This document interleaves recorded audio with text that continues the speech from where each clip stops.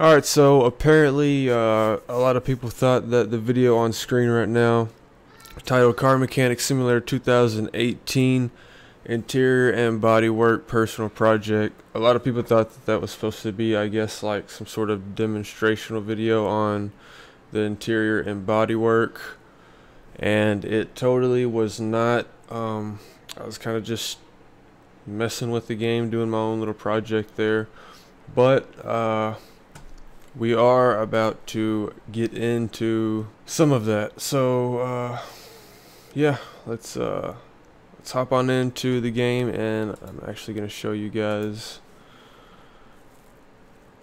some of the interior and body work going on. Alright, so welcome back. It's been a while. MoSSyGamez here, and we've got some Car Mechanic Simulator 2018, and I'm going to show you guys a little bit about the interior and exterior work. So as you can see, we've got a Jeep Cherokee right here that I've had in the parking garage for a while now. So we've got the interior detailing toolkit, which some of you will probably want to use as well. So let's go ahead and get into it. I got some extra parts from another project I'm working on, but as far as this video goes, we're just going to need the Jeep Cherokee front left fender C, and we have a leather seat, and then we have a wheel. And I'm going to show you guys how to swap all of these parts. So as far as the fenders and the doors and stuff like that, it's fairly easy. You're just gonna, of course, you walk up to it, hold to take it off, and then when you want to put a part on, you must have that part in your inventory. But when you want to put it on, you right click, you're gonna go to assemble mode,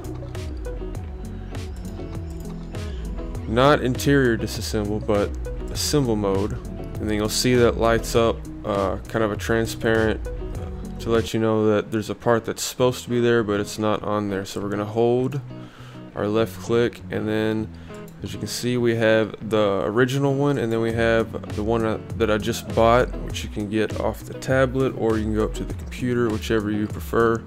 So we're gonna throw this one on, and all we have to do to throw that on is click on it down here, and then we'll click on it up here. Boom. And you pretty much do that with all the parts, the front, all these parts that can come off, the doors and all that. And so for the next part, we have the seat and the wheel. We're gonna do that real quick. We're gonna open that door. We're not gonna hold it so it takes it off. We're just gonna click, left click real quick, and then we have access to the inside of the vehicle. So every time I look at something like the front left seat, steering wheel, front right seat, it lights up. So you have two choices. You can sit down, which would just click on it, but instead of doing that, we're gonna just look at one of these parts. Let's do the seat. Look at the seat. We're gonna right click, and then we're gonna go to interior disassemble. So we want to change out the steering wheel, and we want to change out the seat. So we're gonna click on one of these, not click on it, we're gonna look at it, and then we're gonna hold left click, and it's gonna take it off. Hold left click, same with the steering wheel, and it's gonna take it off.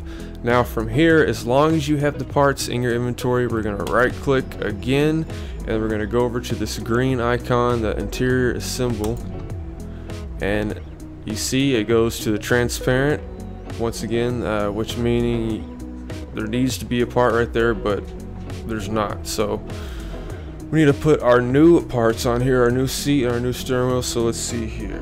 Let's hold this. We're gonna hold left click to mount. We got our old Avalanche seat, and then we've got our new leather seat that we were wanting to put in, the tan leather seat. So we're gonna click on that tan. We're gonna click on the tan one up here. Boom, it's popped in. As long as this is still transparent, you're good. If you walk around, you'll get out of it, and all you're gonna need to do is just look at the seat or anything really. Right click, go to interior assemble, and then right click again and go back to interior assemble. So you're gonna go to interior disassemble, my bad, and then assemble. So the steering wheel, we're gonna hold the left click on that. Once again, we got our old steering wheel we just took off, and we got our new one that we bought at the little market, the store, whatever.